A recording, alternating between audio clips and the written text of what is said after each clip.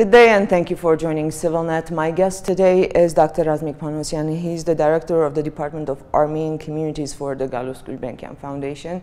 Thank you for being here today. I know your schedule is very tight. And Dr. Panossian, in the most recent years, we've come to know the Armenian Communities Department of the Gulbenkian Foundation as the foundation that's preserving the Western Armenian language, that's working towards its preservation.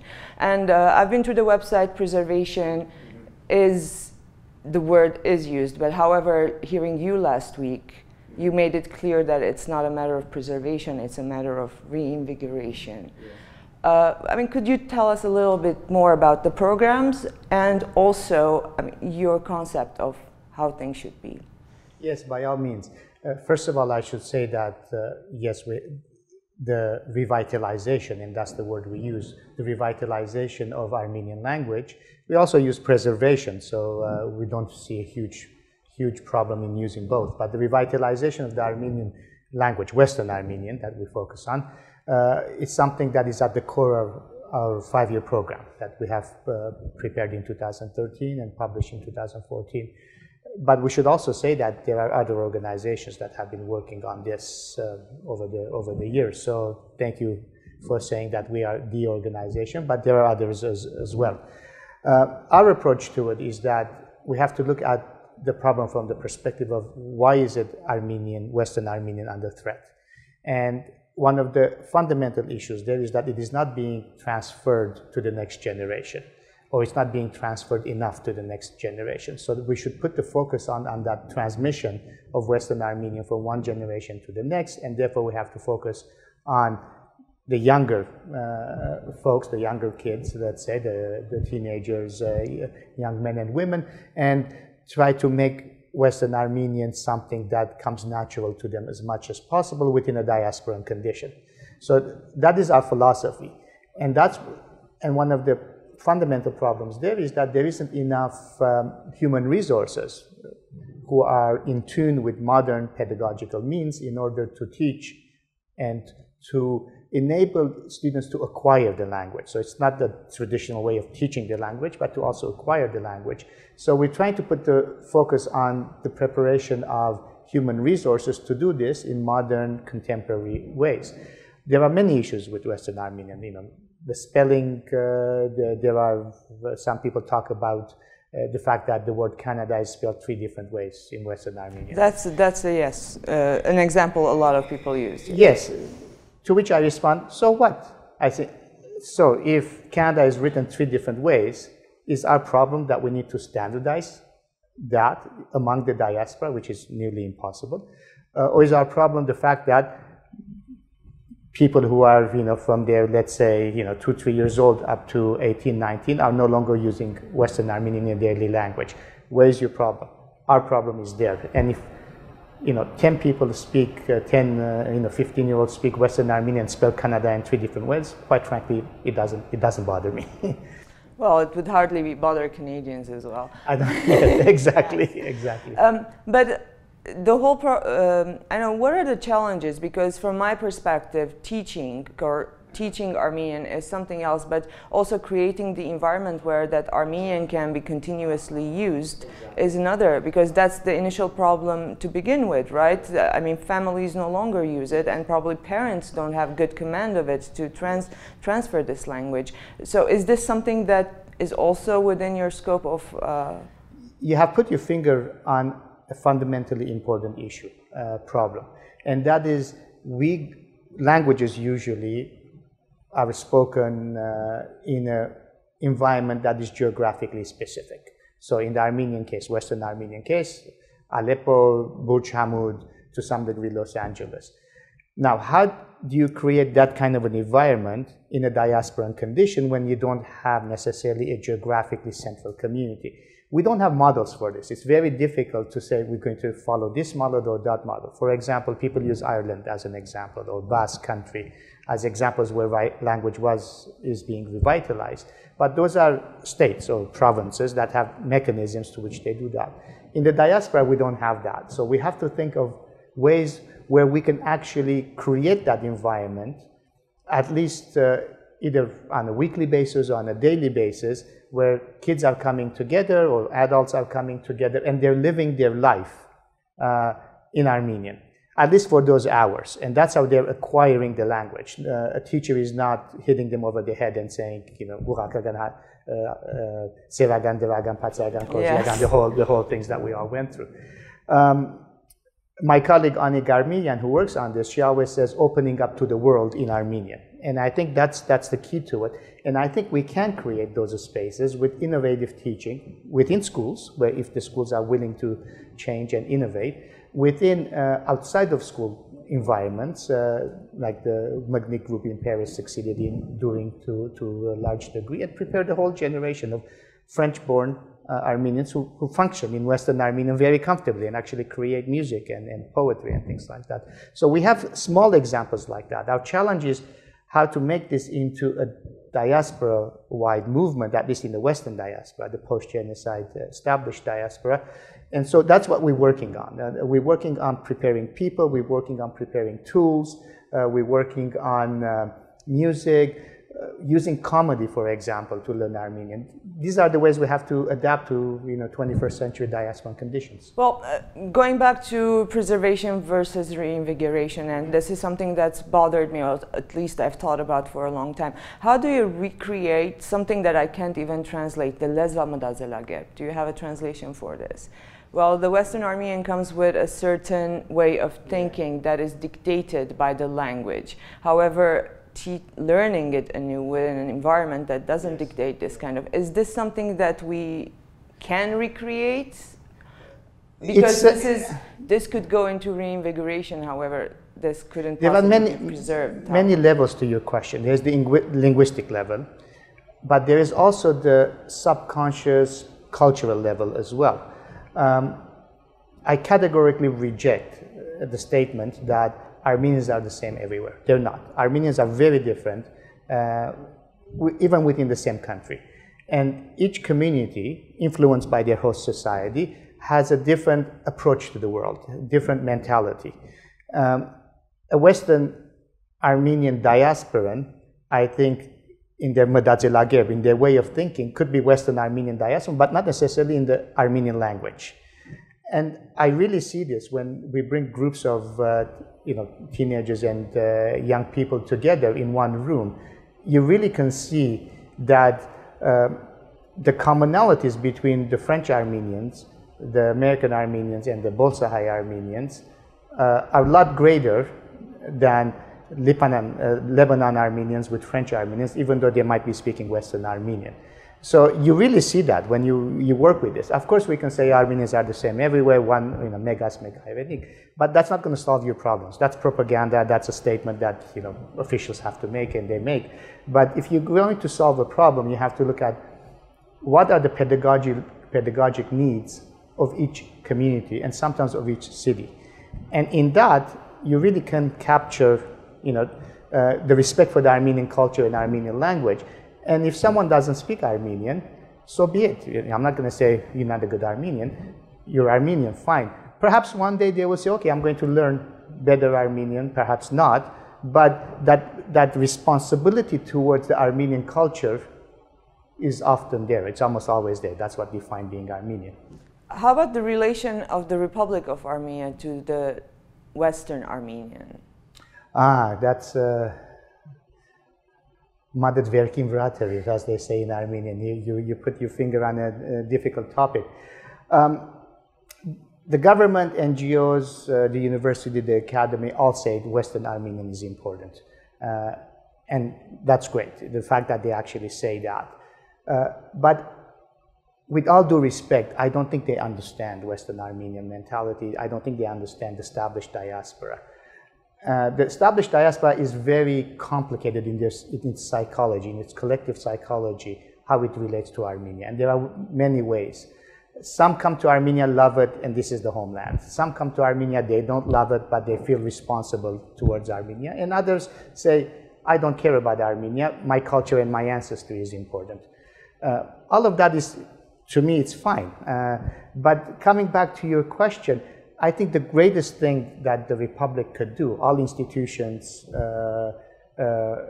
be it NGOs, academic or government, is to actually respect Western Armenian, to actually show respect towards the language and to consider it as a legitimate branch of the Armenian language, not a parpar, not a dialect, not ancient Armenian, and to actually, if they can do some work to educate Armenians in Armenia about, the richness of Western Armenian culture, the duality that we have, Eastern Armenian, Western Armenian, that would be fantastic. To expect them to be the best teachers of Western Armenian, no, this is, the Republic is in Eastern Armenia. Let's not be naive about that. But to actually but to actually respect that Western Armenian and respect the divergent ways of being Armenian around the world and divergent ways of really dealing with the Republic. So there needs to be some kind of work done towards this end. Well, because sliding to the next question I had, like the Gulbenkian Foundation, the Armenian Communities Department also works on the normalization of Armenian-Turkish relations. Yes. How does this come into the scope of preservation of or reinvigoration of the Armenian language?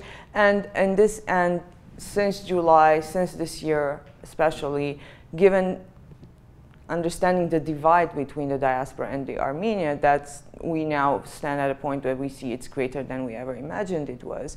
Do you think there could be a change of policy or a little bit more effort in bringing this communication between the diaspora and the Armenia? I think you're asking three different questions in there. One about I thought it was four. Yeah, right. One, the summer events and things like that. Yes, it was a wake-up call for many diasporans that things are not all rosy in Armenia and there are fundamental problems that they need to be addressed. It surprised me to some degree that it came as a surprise because, the Sasnadzever thing actually was a shock to people, and as was the 4-day war in early April. So I think diasporans started asking more fundamental questions, and I think they should ask those fundamental questions. If they're sending money here, if diasporans are sending money here, I think they have the right to ask questions. So that's, I think, one issue, and I think a lot depends on what happens in the parliamentary elections that are coming up in April, May, I think it is. And I think that's going to be a very important point for diasporans because now they're focusing more on Armenian politics. There is this trend in the diaspora: do charitable work, send money, invest, don't get involved in politics, don't ask questions in politics. And I think after 25 years, many diasporans are realizing that you cannot separate the two and you have to ask questions about politics. Well, probably it's not even politics, probably it's issues like civil society and human rights. Yeah. So they're asking those questions, which is good. They should ask those questions. And I think leaders here are also realizing the the idea of supporting the homeland and all that can only go so far in terms of linking diasporans to here. We'll see what happens in the next few months, but it could go in the direction that there could be greater and greater schism between the diaspora and Armenia. And that depends a lot on internal politics here.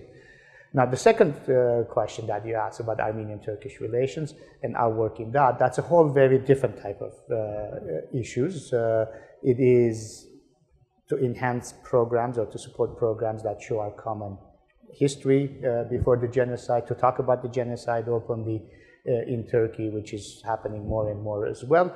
And also, in my view, I didn't mention Bolis, Istanbul. Istanbul is a wealth of culture, wealth of language when it comes to Western Armenian.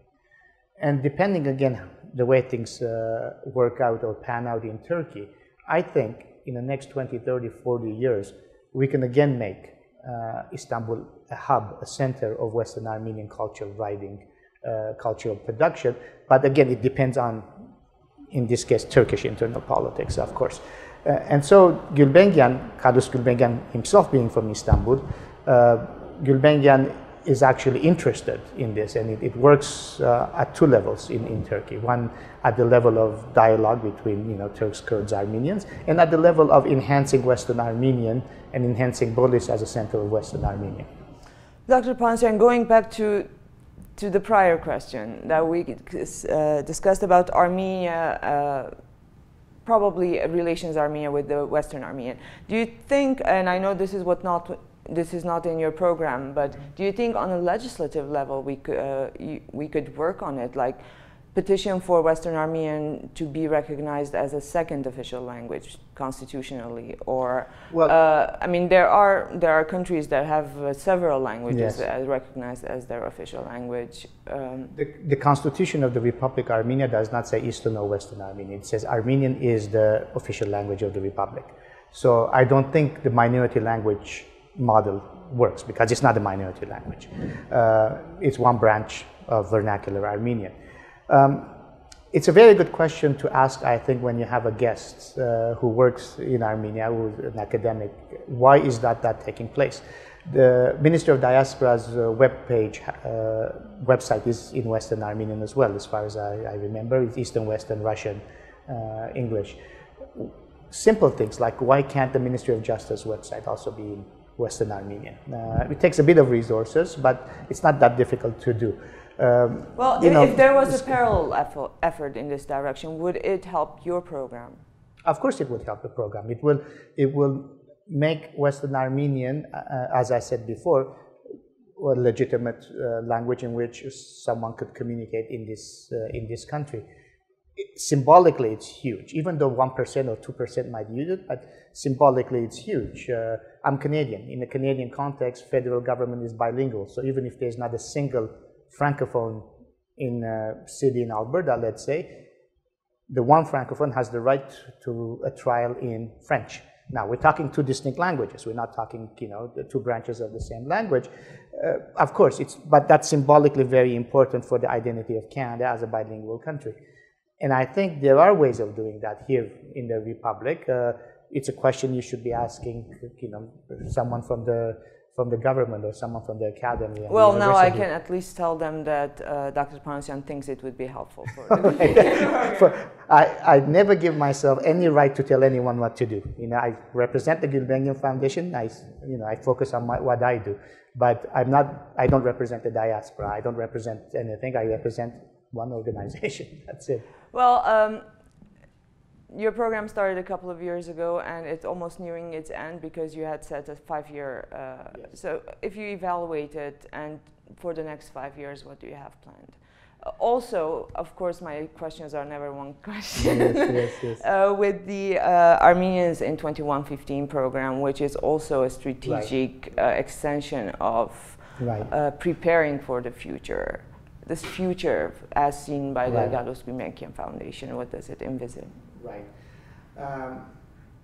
The 2115, this is a report that we put out based on a conference that we had organized, a seminar, a closed seminar we had organized in Lisbon with the leadership of the Armenian diaspora, mostly the Armenian diaspora. And we provocatively called it Armenians in 2115, not in 2015. And actually a number of people pointed out a typo in the title. So we said, no, it's not a typo. And we laid out certain strategic directions, which was, let's say, the common wisdom of the leadership of the diaspora as much as it exists. It wasn't our programming plan. It's not that something we're going to do. It talks about Nagorno-Karabakh, Armenian-Azerbaijan relations. It talks about, the identity issues, all sorts of things. This captured what is, as I said, the consensus in terms of where Armenians going and what are the questions ought to be asked. It was very innovative insofar as it was the first time that these men and women were brought together and to collectively thinking 100 discuss. years ahead. And thinking ahead. Yeah, 100 years is too long. As I said, that was the provocative title. But thinking 20, 30 years ahead. For example, if Nagorno-Karabakh continues this way, what's going to happen? If it continues that way, what's going to happen? Mind you, this was before the April War. And interestingly, people said that the risk of a accidental war is high, although the war was not accidental, we know that. But in any case, so that's a 2115 report. It's out there in Eastern Armenian and in English. People could look at it. But please, this is not our programming plan. Don't ask us what we're doing on this domain or that domain, because we focus on one domain, education culture. The second component of your question about our own 5-year programming plan, we started in 2014, it ends at the end of 2018. You should ask me that question regarding the next phase in 2017, because in 2017 we're going to have an internal discussion at first. Then we will have a discussion with the diaspora in Armenia regarding what should be the next phase of Gulbenkian. One of the things that emerged out of the 2115 report was the need to have, I don't want to use the word think tank because it doesn't capture the essence of that, the need to have a mutual space within the diaspora where people come and can, do research or support research and talk about national issues, pan-national issues, համազգային հարցեր. And a lot of people looked at Gulbenkian as the only institution that could do that because it's completely neutral, it's above community politics, it has its own funding. And so it's an intriguing idea for us. It implies a fundamental shift in what we do, or important shift in what we do. Maybe we can do a hybrid thing because we are essentially a donating body. We give grants, we give scholarships. And so that's one thing that has been floated as a possibility. But again, this discussion hasn't taken place. We're going to start thinking about what to do next. I'm pretty sure the revitalization of Western Armenian will remain at the heart of our thing. We have to think about the scholarships, what we do with our scholarships, with our support. Well, I said it was my last question, but one more, probably a short one.